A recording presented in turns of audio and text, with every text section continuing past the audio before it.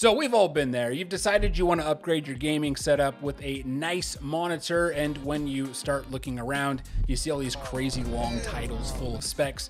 You start to wonder if you even know what you're doing. Well, regardless of how little you know about gaming monitors, I can promise that by the end of this video, you're going to know everything you need to buy the perfect monitor for your setup and not overspend on a bunch of bells and whistles that you will never actually use. So let's dive right in and start with the screen size. What size should you be looking for? Now, bigger might seem better, but it's essential to consider your space and where you'll be sitting. For most PC gamers, 24 to 27 inches is the sweet spot, and that's just because the average desk setup allows for an ideal viewing distance for these sizes. You don't have to turn your head too much, but you should also consider that monitors within this range, 24 to 27 inches, they usually have the best balance between cost, performance, and visual quality. So just a nice ROI in price. Now, if you have room for something larger, ultra-wide monitors can really ramp up your gaming experience. However, if you go beyond 27 inches, you might want to consider a curved monitor. This is just because a curved screen helps maintain a more consistent viewing distance from the edges to the center of the screen. It reduces the need that you need to turn your head excessively, stretch your eyes over to the corners. And as a rule of thumb, once you're looking at displays around 30 inches or larger, that's where, in my opinion, a curved monitor can be a worthwhile upgrade just to create a more comfortable and immersive experience. The big reasons to go for a bigger display include wanting more screen real estate for multitasking, or having a larger field of view in your game, or simply enjoying a more cinematic experience when watching movies or playing story-driven games. Next, let's talk about resolution. Resolution refers to the number of pixels on the screen. The three common options you will see are 1080p, 1440p, and 4K, also known as FHD, QHD, and UHD. This goes without saying, but the higher the resolution, the sharper your picture will be, but that also means more demand on your GPU. While 4K does offer the best picture quality of the three, the jump in cost and performance requirements might not be worth it for everybody. Typically, if you want to play a game in 4K, you're gonna need a beefy GPU. If you don't even know what your GPU is in your PC, a quick way to find out is to open the Start menu by hitting the Windows key, then type in DXDIAG and hit Enter.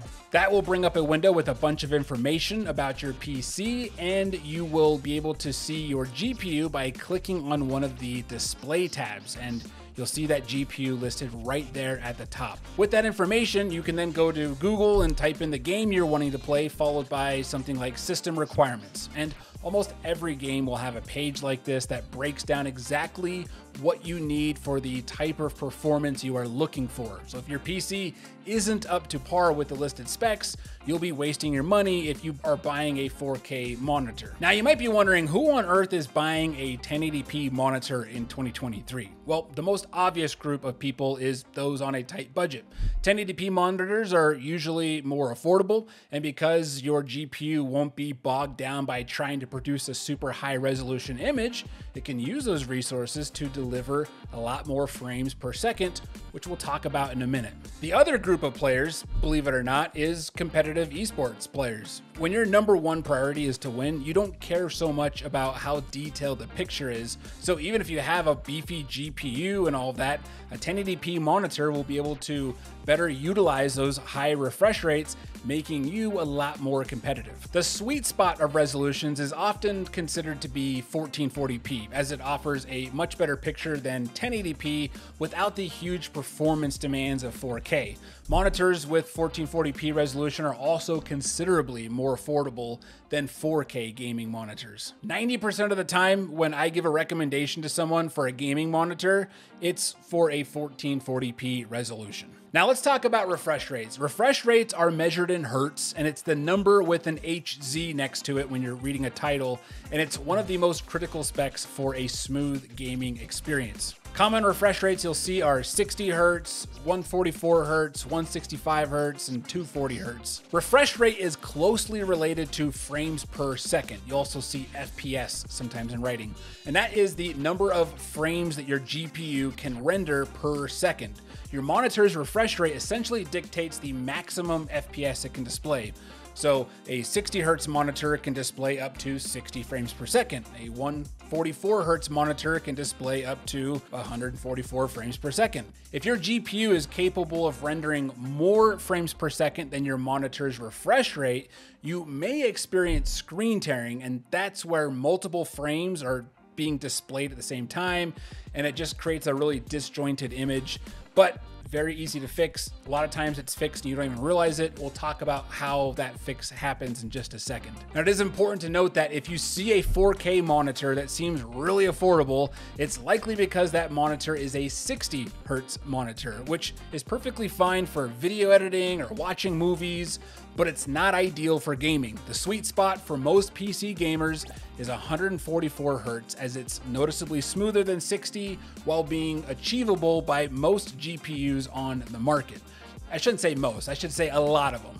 If you do really want a 4K monitor for gaming, look for one with a refresh rate of at least 144 Hz. Unless you're a console player, then all you need is 120. However, if you are a competitive player and you need things fast as possible, you might want to aim for a 240 Hz or even higher. Just remember that achieving these high refresh rates at higher resolutions like 4K or even 1440p, they require a powerful GPU along with some other stuff, and that can be quite demanding on your system. In other words, be prepared to spend some moolah. Another important thing for gaming monitors is the response time, which is measured in milliseconds. You'll see a little MS there next to a number. This refers to the time it takes for a pixel to change from one color to another. And this affects ghosting and motion blur in fast-paced games. Faster response times are obviously better. I would say 5 milliseconds is really the highest you want to go for a good gaming monitor. And if you are a competitive player, you want to be aiming for that 1 millisecond or less. When browsing gaming monitors, you will often come across these two terms, G-Sync and FreeSync. These are variable refresh rate, or VRR you'll see sometimes, technologies that are designed to enhance your gaming experience by reducing screen tearing and stuttering, like we just talked about. G-Sync was developed by NVIDIA, while FreeSync was developed by AMD, and these are the two largest GPU manufacturers in the market. G-Sync is generally considered to be the better of the two, but it's only compatible with NVIDIA graphics cards. That's the big problem there. NVIDIA also charges manufacturers to incorporate their technology, which is why monitors with G-Sync tend to cost a little bit more. On the other hand, FreeSync is an open standard created by AMD, and it's free to use. So it makes it widely available, it's more affordable, and it works with all GPUs regardless of the manufacturer. That's why most gaming monitors you see will at least have FreeSync. So if you have an NVIDIA card and you're choosing between a FreeSync and a G-Sync monitor, with all things being equal, G-Sync is the better option. But it is important to note that all gaming monitors are compatible with these graphics cards. Doesn't matter which one. Just because you have an AMD card doesn't mean you can't use a monitor that has G-Sync. It just means you won't be able to take advantage of the G-Sync technology, but the monitor itself will still work.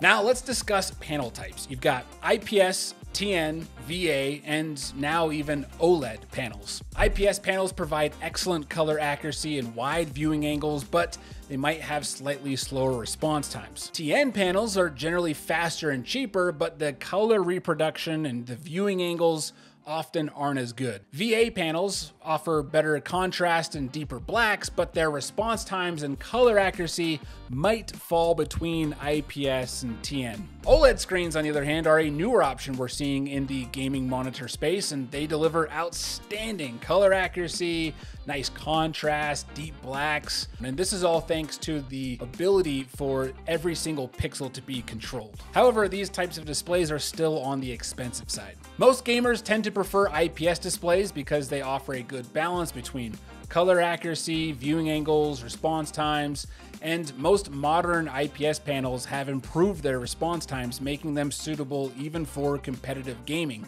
and they're just priced pretty nice most of the time. When choosing a panel type, consider what matters most to you when gaming. So whether that's color accuracy, whether that's speed, contrast, and just choose accordingly. Now let's talk about monitor inputs for a sec. As a PC gamer, it's important to understand the differences between HDMI and display ports. This will help you make smarter decisions when you are shopping. You don't want to make a mistake and find out that you kind of screwed yourself with the monitor. But as you learn more about them, you can really go down a rabbit hole. So what I've done is I have put together a chart outlining the 4 most common inputs with the max refresh rate that you will get for each resolution. So take a look at the table, find the best input for your needs. But in short, if you're planning on doing 4K gaming on a high-end machine, I would suggest an HDMI 2.1 input. Otherwise, for pretty much everybody else, having a 1.4 display port will be plenty for your needs. Last but not least, you should know that not all monitors have the ability to be mounted. So if mounting your monitor is something that you want, check the specs to make sure it has a VESA mounting support. I believe that's how you say it, VESA. Anyway, the 100 by 100 is a pretty common dimension among all these. So you just want to double check to make sure that your monitor and the monitor arm that you already have or that you're going to be buying, they both match. If you're wanting some specific suggestions for PC gaming monitors, I would definitely check out techaudit.tv. Makes it super easy to find the best deals on the exact type of monitor you are looking for. For example, right now I can see that this 34-inch ultrawide from MSI is on sale over on Amazon, and it's a great deal for 1440p players who want that immersive gaming experience. But for those who aren't quite into ultrawide gameplay, or they just want that 1440p goodness at a much cheaper price, this 32-inch monitor from Gigabyte is having a nice deal over at Walmart. And those who really want a solid 4K monitor, or even console players, can use this 32-inch 4K display from Gigabyte. And this thing has been getting a lot of love from you in the comments. It's just a great monitor, and despite the higher price than the others, it's still a lot cheaper than what other companies are charging for very similar monitors. Anyway, I will link to those monitors here in the video as well as down in the description. Now, if you're on the fence about whether or not you should get an ultra-wide monitor, check out this video here where I used Call of Duty to see which aspect ratio made me the most competitive, and the results were very surprising to me. Enjoy.